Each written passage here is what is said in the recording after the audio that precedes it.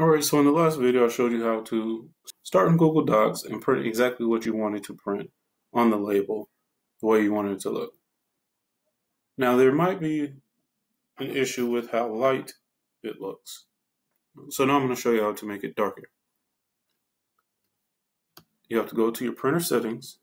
You can search printer or navigate via the control panel. Locate the Rollo printer, select it, click Manage,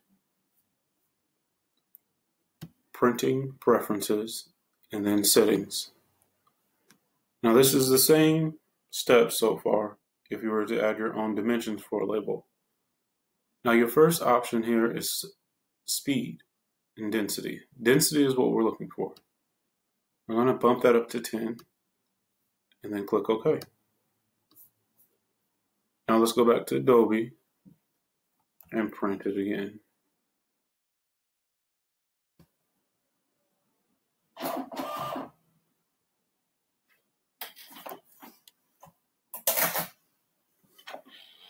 Much better.